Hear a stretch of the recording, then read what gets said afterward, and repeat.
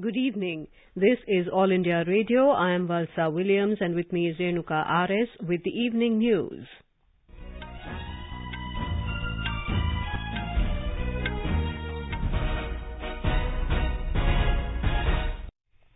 The headlines. Prime Minister Narendra Modi lauds Union budget for linking education with employability and entrepreneurial capability. Prime Minister urges people to ensure protection of country's forests and safe habitats for animals. External Affairs Minister Dr. S. Jaishankar to visit Bangladesh tomorrow to finalize agenda of summit meeting between Prime Minister Narendra Modi and his Bangladeshi counterpart. United Kingdom to receive 10 million AstraZeneca COVID vaccine made by Serum Institute of India. India to commemorate Chabahar Day on the margins of the Maritime India Summit 2021 tomorrow.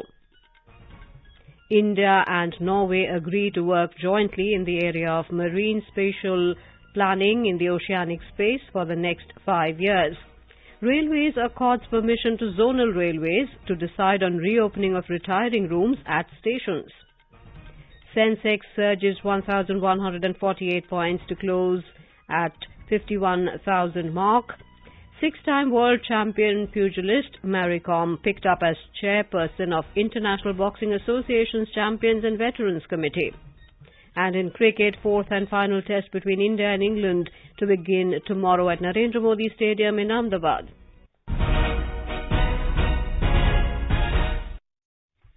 As the nation fights the COVID-19 pandemic, we begin with a message of precaution to stay safe and protected by following these 3 simple steps. Wear a face mask, maintain 2 gaz ki doori for social distancing, focus on hand and face hygiene. And now the news in detail. Prime Minister Narendra Modi today said the union budget has broadened the government's efforts to link education with employability and entrepreneurial capability. Education को employability और entrepreneur capabilities उससे जोड़ने का जो प्रयास किया गया है, ये बजट उनको और विस्तार देता है। इन्हीं प्रयोगों का परिणाम है कि आज साइंटिफिक पब्लिकेशन के मामले में भारत टॉप 3 देशों में आ चुका है। पीएचडी करने वालों की संख्या और स्टार्टअप इकोसिस्टम के मामले में भी हम दुनिया में टॉप 3 में पहुंच चुके हैं। ग्लोबल इनोवेशन इंडेक्स में भारत दुनिया की टॉप 50 इनोवेटिव कंट्रीज में शामिल हो चुका है और निरंतर सुधार कर रहा है। The Prime Minister said the second biggest focus after health in this year's budget is on education, skill, research and innovation. Health के बाद जो दूसरा सबसे बड़ा फोकस है वो एजुकेशन, स्किल, रिसर्च और इनोवेशन पर ही है। देश के यूनिवर्सिटी, कॉलेज, R&D इंस्टीट्यूशंस को में बेहतर सिनर्जी आज हमारे देश के सबसे बड़ी जरूरत बन गई है। इसी को ध्यान में रखते हुए ग्लू ग्रांट का प्रावधान किया गया है, जिसके तहत अभी 9 शहरों में इसके लिए जरूरी मैकेनिज्म तैयार किए जा सके।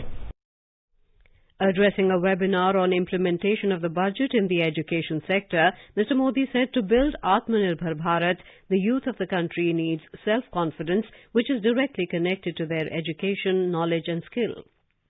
He said the new national education policy has been developed with this key thought.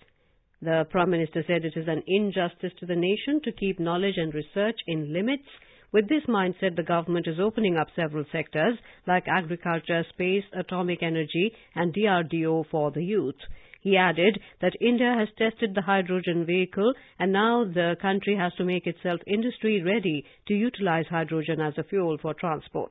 He also said future fuel and green energy are very important so as to make the country self-reliant in the energy sector. Thus, the hydrogen mission announced in the budget is a massive project. Green energy हमारी energy में आत्मनिर्भरता के लिए बहुत जरूरी है। इसलिए budget में घोषित हाइड्रोजन मिशन एक बहुत बड़ा संकल्प है। भारत ने हाइड्रोजन व्हीकल का टेस्ट कर लिया है। अब हाइड्रोजन को ट्रांसपोर्ट के फ्यूल के रूप में उपयोगिता के और इसके लिए खुद को इंडस्ट्री रेडी बनाने के लिए अब हमें मिलकर आगे बढ़ना होगा। Today is the World Wildlife Day. The day is observed to celebrate and raise awareness of the world's wild animals and plants. On the occasion, Vice President M. Venkaiah Naidu today urged everyone to put in dedicated efforts to save and preserve wildlife and create greater awareness on the need to maintain a healthy ecological balance on our planet. The Prime Minister has saluted all those working towards wildlife protection on World Wildlife Day. He said, be it lions, tigers and leopards, India is seeking a steady rise in the population of various animals. Mr. Modi added that people should do everything possible to ensure protection of the country's forests and safe habitat for animals. On the occasion, Environment Minister Prakash Javadekar said the big cat will be a reality soon as the government will bring cheetah back from the extinction. The External Affairs Minister Dr. S. Jaishankar will reach Dhaka tomorrow on a day-long visit to Bangladesh. He will be finalizing the agenda of the summit meeting between Prime Minister Narendra Modi and Prime Minister Sheikh Hasina to be held later this month. More from our Dhaka correspondent. During the visit, the External Affairs Minister will meet Bangladesh Foreign Minister Dr. A.K. Abdul Momen. He will also call on Prime Minister Sheikh Hasina in Dhaka. According to a press release issued by the Ministry of External Affairs, the visit of Dr. Jaishankar follows on the summit-level virtual meeting between the Prime Ministers of India and Bangladesh in December last year. The External Affairs Minister will take stock of the progress in bilateral relations between the two countries. The visit of the External Affairs Minister comes ahead of the visit of Prime Minister Narendra Modi to Bangladesh to take part in the centenary celebration of Bangabandhu Sheikh Mujib and 50 years of the liberation of Bangladesh later this month. Both the countries are likely to sign several MOUs and agreements during the visit of Prime Minister Modi to Bangladesh. Rajesh Jha for AIR News, Dhaka. India will commemorate Chabahar Day tomorrow on the margins of the Maritime India Summit 2021. The event will be held virtually. Ministers from Afghanistan, Armenia, Iran, Kazakhstan, Russia and Uzbekistan will participate in the event. External Affairs Minister Dr. S. Jaishankar will address the ministerial-level opening session. Minister for Ports, Shipping and Waterways, Mansukh Mandavia, will deliver the keynote address.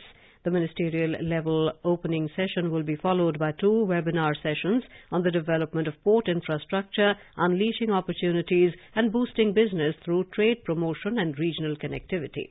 Railways has accorded permission to zonal railways to decide on reopening of retiring rooms at stations, keeping in view local condition, including COVID-related protocols issued by the government. The Railway Board has already permitted for restarting operation of retiring rooms, Rail Yatri Niwas and hotels in October last year, which are managed by the IRCTC. The Railway Ministry said, at present, various special express and passenger train services have been introduced in phased manner as per the requirement. Considering the convenience of passengers, Railways has decided to allow operation of retiring room at stations subject to fulfillment of protocols issued by the government. These conveniences were discontinued post-announcement of lockdown to prevent the spread of COVID-19. Railways Minister Piyush Goyal today flagged off Kotdwar-Delhi Junction Kotdwar-Siddhbali Jan Shatabdi special train through video conferencing. Speaking on the occasion, Mr. Goyal expressed his gratitude to the hard-working railway employees who served the country during pandemic by supplying medicines, coal and other necessary essential items. He informed that Kotdwar-Delhi route electrification is almost complete and only 15-kilometer stretch is pending, which is expected to be completed by this month. The train will connect Kotdwar with national capital and bring socio-economic development in the region. Pilgrims visiting Siddhbali temple will be benefited with improved connectivity. In Jharkhand, Finance Minister Dr. Rameshwar Rao today presented the budget for the year 2021-22 in the State Assembly at Ranchi. Dr. Rao presented the state budget with a total outlay of 91,277 crore rupees, with an increase of over 7,100 crore rupees in comparison to last year's budget. A provision of 1,200 crore rupees has been made in the budget for waiving off farmers' loans. The breakup of the budget includes a revenue expenditure of over 75,755 crore rupees and capital expenditure of 15,521.99 crore rupees. The Election Commission today organized a briefing for observers to be deployed for the forthcoming assembly polls in Assam, Kerala, Puducherry, Tamil Nadu and West Bengal. More than 1,650 observers participated in the meeting physically and virtually from more than 120 remote locations. Officers from IAS, IPS, IRS and other central services have been included to be deployed as general, police and expenditure observers. In Assam, Chief Electoral Officer Nitin Khare asserted that the misuse of money, muscle and liquor will be under strict vigil in the run-up to and during the elections in the state. He said that the expenditure limit of each candidate has been fixed at 30.8 lakh rupees. More from our Guwahati correspondent. To curb the unethical influence of money power in the Assam Assembly polls, expenditure observers, flying squad and static surveillance team have been engaged in the state. The Chief Electoral Officer Nitin Khare said that banks would also be asked to keep an eye on all suspicious withdrawal of cash. The Enforcement Directorate would also remain alert during the polls. Police and Excise Department have started drives against the misuse of liquor and so far recovered large number of illegal liquor. To curb the misuse of muscle power, Assam Police has been executing all non-bailable warrants issued in the state. Manaspatim Sharma, AR News, Guwahati. In West Bengal, political parties are holding rounds of discussion to finalize their candidate lists in view of the upcoming assembly elections. Leaders of BJP's state unit will leave for Delhi this evening to finalize the candidate list for the first two phases of assembly elections. After the meeting of the election committee of the party today, President of BJP's state unit, Dilip Ghosh, said that after the approval of the party's central leadership, the candidates will be finalized. Trinamool Congress will also hold a meeting of party leaders tomorrow regarding finalizing the candidates. In the Union Territory of Puducherry, polling for 30 assembly seats will be held on April the 6th. Following the announcement of the election, the political parties are busily engaged with discussions and finalizing the alliance at the earliest. Income tax officials today raided 30-plus locations in Mumbai and Pune. Raids are being carried out at the properties of some film personalities. More from our Mumbai correspondent. Income tax officials today confirmed that the raids are being conducted at 30-plus locations in Mumbai and Pune. Officials have also said that department has some information regarding tax evasion and investigation is going on. Department officials have said that details will be shared after the completion of the raids. Department has also clarified that it never shares the name of the person or the organization on which raids are being conducted. Jeevan Bhavsar, AIR News, Mumbai. In the run-up to the International Women's Day celebrated on the 8th of March, All India Radio News is honouring women achievers from diverse fields by bringing their stories.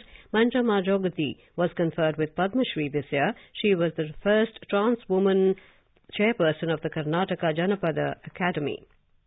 Manjamma Jogati has been working for years to keep Jogati Nritya, Janpada songs and other art forms aloft. Jogati Nritya Janpada songs are practiced in rural Karnataka, Maharashtra and other parts of Andhra Pradesh.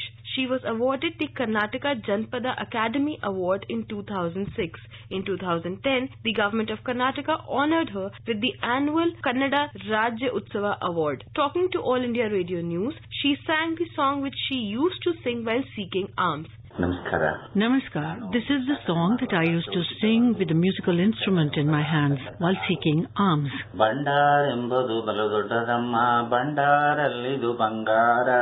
She appealed to her community to learn and promote the art and culture of the land.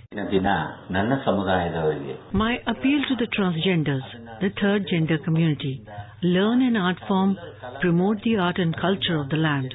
I have dedicated myself to the Jogati folk art. Choose any of the art forms and dedicate your life to it.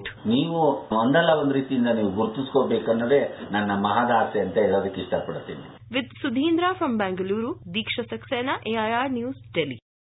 India and Norway have agreed to jointly work in the area of marine spatial planning in the oceanic space for the next 5 years. The two countries have decided to extend support for sustainable ocean resources utilization to advance economic and social development in coastal areas. The initiative, known as Marine Spatial Planning, will be implemented by the Ministry of Earth Sciences through National Centre for Coastal Research for India. In this regard, the first Project Steering Committee meeting was successfully conducted virtually recently, after which the two countries have charted out a plan to ensure that human activities at sea take place in an efficient, safe and sustainable manner in areas such as energy, transportation, fisheries, aquaculture and tourism. You are listening to the evening news on All India Radio. A reminder of the headlines before we move on.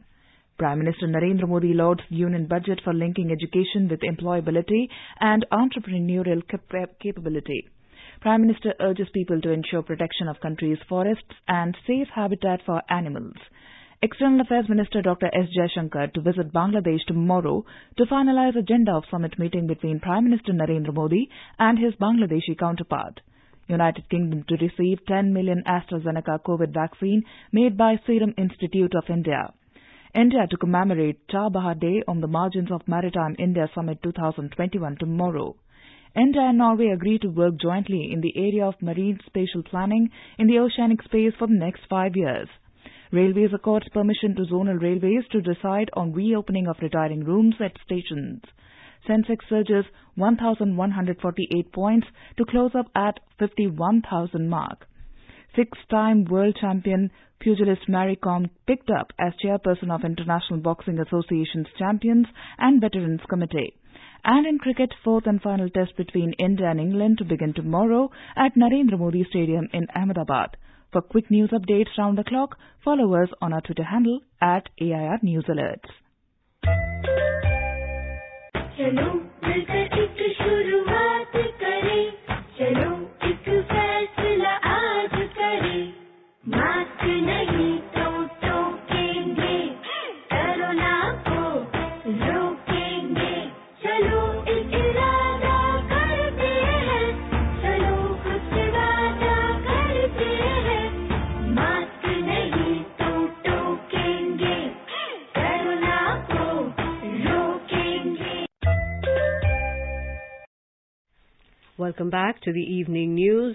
The COVID-19 recovery rate in the country has touched 97.06%. The Health Ministry said over 13,000 people were discharged in the last 24 hours. Till now, over 1,08,12,000 people have recovered from COVID-19 infection. In the last 24 hours, around 15,000 new cases were reported. With this, the total number of cases has reached over 1,11,00,000. The ministry said 98 deaths were reported in the last 24 hours. So far, over 1,56,00,000 beneficiaries have been vaccinated. Today, 2,765 new COVID cases were reported in Kerala. 4,031 people recovered from the disease. During the last 24 hours, 59,646 COVID tests were performed. At present, the disease confirmation rate in the state is 4.64%. Currently, about 45,995 COVID patients are undergoing treatment in the state. The death toll rose to 4,241, with 15 more deaths confirmed to be due to COVID. In Nagaland, 5 new positive cases of COVID-19 have been reported from Kohima today, taking the tally to 12,205. With this, the number of active cases has been added to 12, while the total recovered cases remained at 11,949. In Manipur, one person was confirmed as a new COVID-19 positive case in the past 24 hours, while 2 people were recovered from COVID-19. The total number of positive cases reached 29,283 and the total recovered cases stand at 28,878. The number of active cases is 32 as on date. The centre has decided to allow all private hospitals to function as COVID vaccination centres. The government said the decision was taken to utilize 100% capacities of all private hospitals. Earlier, private hospitals empanelled with Ayushman Bharat Pradhan Mantri Jan Arogya Yojana central government health scheme and similar state health insurance schemes were allowed to function as COVID vaccination centres. Speaking to AIR News, a senior citizen, Madhu Gopal, who got vaccinated at Max Hospital, said she is satisfied with the vaccination process. I registered myself online. Everything was in order and there was waiting room and one room for vaccination and another room for observation. I really liked the way they were giving the service to the people. My heartfelt respect for them. I was very happy with the process of vaccination. Bruhat Bengaluru Mahanagarapalige Commissioner N. Manjunath Prasad has informed that the technical snag encountered by the portal meant for the registration of senior citizens for COVID vaccination has been rectified. Speaking to the media persons in Bengaluru today, he said due to the snag, only 1,063 persons were vaccinated in Bengaluru on day one. Bharat Biotech has announced that COVID-19 vaccine Covaxin demonstrated interim clinical efficacy of 81% in its first 3 trial. The trials involved 25,800 participants across 21 sites. The first interim analysis is based on 43 cases, of which 36 cases of COVID-19 were observed in the placebo group versus 7 cases observed in the Covaxin group, resulting in vaccine efficacy of 81%. Director General of Indian Council of Medical Research, Dr. Balram Bhargav said that the journey of completely indigenous COVID-19 vaccine in less than 8 months' time showcases the immense strength of Atmanirbhar Bharat. UK to receive 10 million AstraZeneca COVID vaccine doses from India. These vaccine doses are made by the Serum Institute of India, SII. The UK government said in a statement that Britain has ordered 100 million doses of AstraZeneca's COVID-19 vaccine, of which 10 million doses will come from the Serum Institute of India. A slew of low and middle-income countries ranging from Bangladesh to Brazil are dependent on SII's AstraZeneca vaccine, branded Covishield, but demand has been growing from Western countries. Under the Vaccine Maitri initiative of the Government of India, 5 nations today received the Made in India COVID-19 vaccines. Planes carrying the consignments of vaccine doses landed in Guatemala, Kenya, Rwanda, Democratic Republic of Congo and Senegal.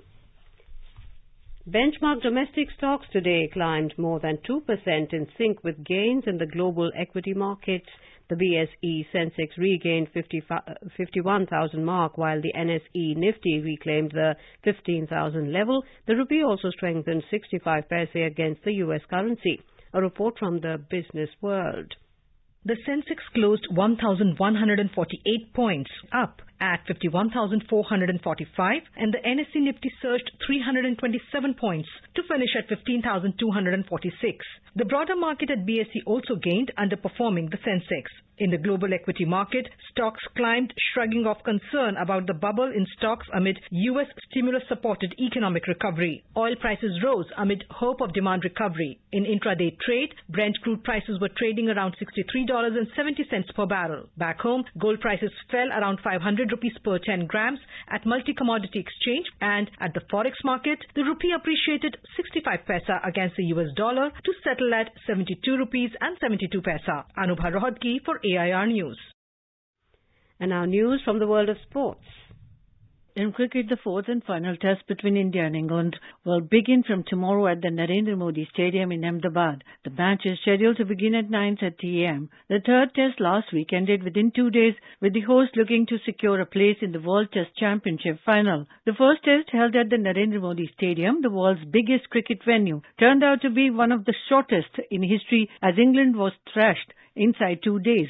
The result, which left India 2-1 up in the 4-test series and ruled England out of the World Championship final, prompted accusations that the over-spin-friendly pitch was not up to standard. Virat Kohli's India need a win or a draw to book a clash with New Zealand in the inaugural World Test Championship final. An England win would put Australia into the decider at Lord's in June. 6-time world champion pugilist Mary Kom has been appointed as chairperson of the International Boxing Association's AIBA Champions and Veterans Committee. AIBA President Umar Kremliev said this in a letter to the 2012 Olympic bronze medalist.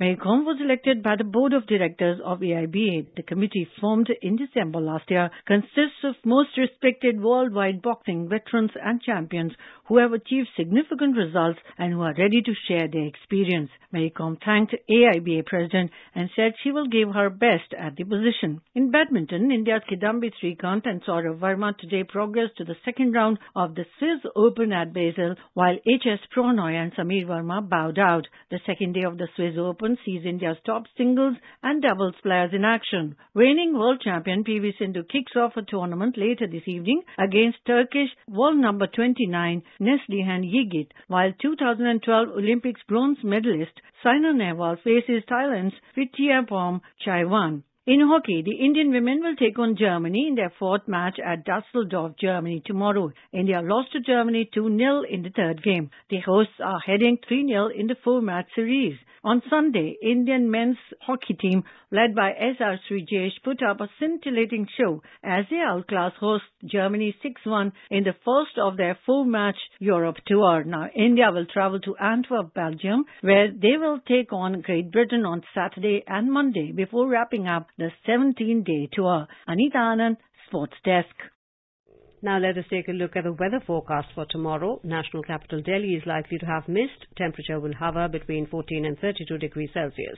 Mumbai will have a mainly clear sky. Minimum temperature will be 26 degrees. Maximum is expected to be around 29.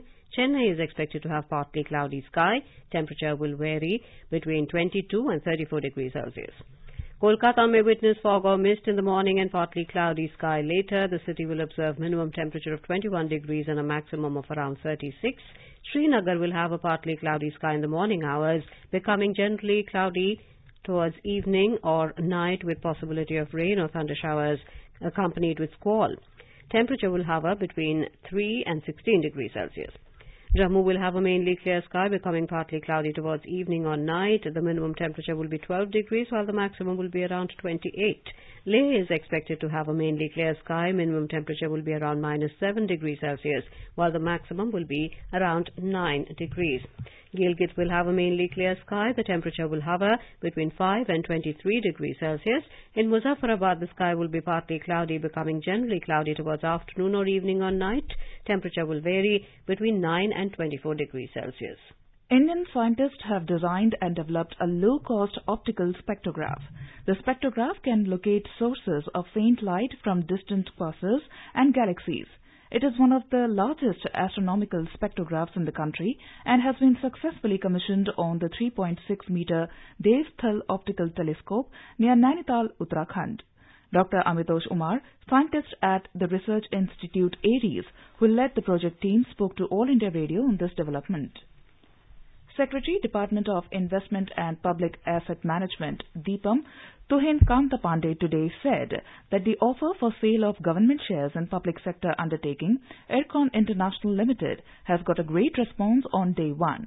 In a tweet, the Secretary said the issue subscribed 3.3 times of base size at a clearing price above the floor price by non-retail investors. He said the government has decided to exercise the green shoe option. The retail investors will get chance to bid tomorrow. At least 9 people were killed in 3 cities and townships of Myanmar and more than 30 were wounded in firing by the security forces against protesters on Wednesday. The death toll in the ongoing protests in Myanmar now stands at 31. The security forces resorted to live fire in several cities as the military government stepped up use of force to control the ongoing protests in the country. Police also used stun grenades and tear gas against protesters in towns like Mingyan, where 1 person was killed in firing. In the central town of Myanmar, 5 people were killed. In the second largest city of the country, Mandalay, 2 people were killed and 1 person was killed in police firing in Yangon. There were reports in local media that 6 protesters were killed in North Okalapa Township near Yangon in firing by security forces. Now, before we end the bulletin, the headlines once again.